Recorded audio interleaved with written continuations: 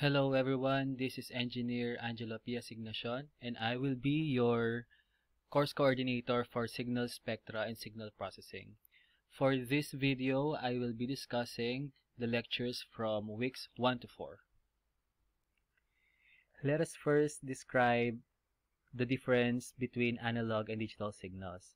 So analog signals are continuous, so they look like this. They are continuous in their graph, while digital signals are discrete. So it means we can count how many levels a digital signal has. So another one for analog, it has infinite range of values. It means that if we count the possible number of values here, so that is not possible because it is infinite. So there are so many possible values for analog, while in digital, so we can count how many levels a digital signal can have. So here 1 2 3 4 5 6 7 and 8 levels. So analog signals are also more exact in values. Analog signals or analog values are expressed in many decimal places. For example, 10.1234567. When you convert that to digital, so it could only be 10.1 or 10.2. So in that manner, analog signals are more exact than digital signals. To continue, so these are examples of analog signals. So a sine wave is an example of analog signal. Also a rectangular wave and some periodic or random wave like our voice is an analog signal. So let us go to the parts of an analog signal. So this analog signal is a periodic signal. So it means that this signal repeats over a period of time. So if a signal repeats over a period of time, it is called a periodic signal. A periodic signal has some parts. So this one is peak. So from 0 to positive value is peak. When you count the peak from positive to negative, it is called peak-to-peak value or amplitude. And the time when the signal will repeat, so in here, our signal repeat after this one, then it will repeat again. So the time before a signal repeats is called the period, and the frequency is just the reciprocal of period. So let us move to examples of digital signals. So as I've said earlier, digital signals have a finite number of levels. So here there are two possible levels. For this one, we have 1, 2, 3, 4, 5, 6, 7, and 8. So most of the time, digital signal levels comes in the formula of 2 raised to n. So 2 raised to 0 is 2, 2 raised to 3 is 8 here. So we can also have digital signals with 2 raised to 4, 16, 2 raised to 5, 32, and 2 raised to 6, 64, and so on. So digital signal level are basically has the formula of 2 raised to n. Then so for digital signal with two levels, so we just have a level of high and a level of low. So a high logic level most of the time has 5 volts. The low logic level has 0. And for the true or false, so high would result to true and low is equal to false. For on and off, high is on and low is off. And for binary 0 and 1, 1 is high, 0 is low. So let us have an example of two-level binary signal. So the time the signal is high or TH can vary anywhere from 1% of the period to the 99% of the period. So this is an example of a two-level digital signal. So low is 0 and high is 5. So for this example, the first example, the time high is this one. For the second example, the time high is this one. And both for the third one, the time high is this one. So among the three, the longest time high would be on the third example. So the same with analog signal, digital signals also have some parts. So here, this is the amplitude of the digital signal. So this is the time high, the time low, and also if a signal has two level, it has also a period. So the period is the time before it repeats. So after this signal, it will repeat here. So therefore, this is the period. So also the frequency is the reciprocal of that period. So these are the parts of digital signal. So amplitude. So the amplitude here is 5 volts here. So the period here and the frequency is the reciprocal of that period. Time high here and time low here. Duty cycle. This is the ratio of time high to the total period. So this is the formula for duty cycle. So we put the time high in the numerator and the period in the denominator, and we multiply it by 100%. So duty cycle is usually expressed in percentage. So rising edge is from 0 to 1 and falling edge is 1 to 0. So this is the rising edge, so from 0 to 1. So 0 to 1, and the falling edge is from 1 to 0.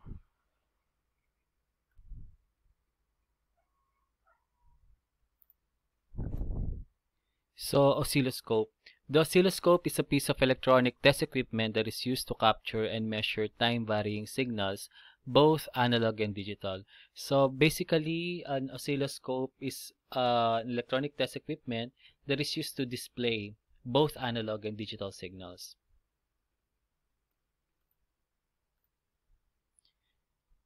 Example, this is a display of a digital signal in an oscilloscope.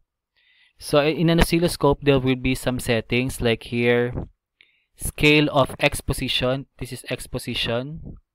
So 2 millisecond for division.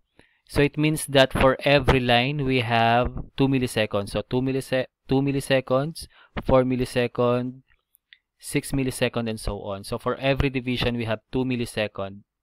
And for the Y position here, the vertical, we have also 2 volts per division. It means that from here to here, that's 2 volts. From here to here, 4 volts and 6 volts and so on. Using this graph, we can determine the following information for the digital signal shown. So 1 is amplitude, number 2 is period, and number 3 frequency, time high, time low, and duty cycle. So if we would determine the amplitude, so that would be the Y position here. So let us count how many volts do we have for the amplitude. So if this is 2 volts, 4 volts, and it took another half, so 2, 4, and 5. So therefore, our amplitude is 5. So for the period, so that's for the x-axis. So this signal repeats, so it's periodic. So therefore, the period is from here up to here. So our period is 2 milliseconds, 4 milliseconds, 6 milliseconds, up to 8 milliseconds. Our period is 8 milliseconds. So now let us determine the frequency. So our frequency is the reciprocal of our period. So our period is 8 milliseconds. So we just solved that. So this one, so amplitude is 5. So 2, 4, and 5 volts. So our period is 2, 4, 6, and 8. So that's 8 milliseconds. For frequency, we just get the reciprocal of 1 all over 8 milliseconds. So 1 all over 8 milliseconds is 125 hertz. So our frequency has the unit of hertz. It means cycles per second.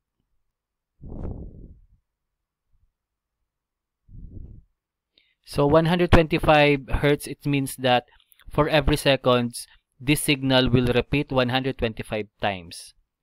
So for 2 seconds, we have 250 repetition of signal. Okay, for time high, so this is the duration for time high. So that's 2, 4, and 4.8. So that's time high. Time low is 2 and that's 3.2. So for duty cycle, we have the formula of time high over period. So our time high is 4.8 all over our period, which is 8 milliseconds. And we multiply that by 100%. So if we do that, we get 60%. It means that our time high is 60% of the whole period. So period measurement, so earlier our period is 8 milliseconds, so we just counted that. So 2, 4, 6, and 8. So that's our period. Everywhere around us, sometimes we can see some signals and maybe we can identify if they're analog or digital.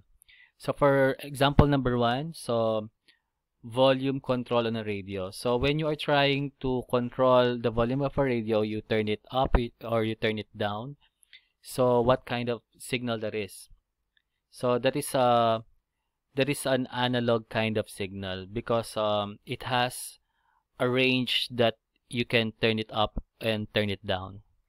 So for example number 2, so traffic lights. So for traffic lights, we have only most of the time 3 numbers of colors, so the red, the green, and the yellow. So if we can count the number of levels that signal the traffic lights have, then we can consider that as digital signal. The third one is the motorbike throttle. So if you already experienced riding a motorbike, then you're trying to speed it up or speed it down. It's just like the volume control of a radio. So this is also an example of an analog signal. Number 4 is the dimmer switch. So dimmer switch is a basic electronic component. So this is a switch that almost the same as a volume control or motorbike throttle. So dimmer switch, you can turn it up, you can turn it down. So this is also an example of analog signal. So another one is the light switch. So in our home, we have some light switches. So you just turn it on or off. So this is a digital signal. So another one is the water tap. So when you're using a faucet or a water tap, you can make the water flow fast or you can make the water flow slow. So you can control that. So therefore, it is also an example of an analog signal. Music on a CD. So music can be coded into a CD. So that's an example of digital signal. But music on a tape, like the magnetic tape recorder like VHS and some old tapes for our radio, so that's an example of analog signal. So just to summarize, so volume control is for analog, traffic light is for digital, motorbike throttle is for analog, dimmer switch is also for analog, light switch is for digital, water tap is for analog, music on a CD is digital, and music on a tape is analog also. So there you go.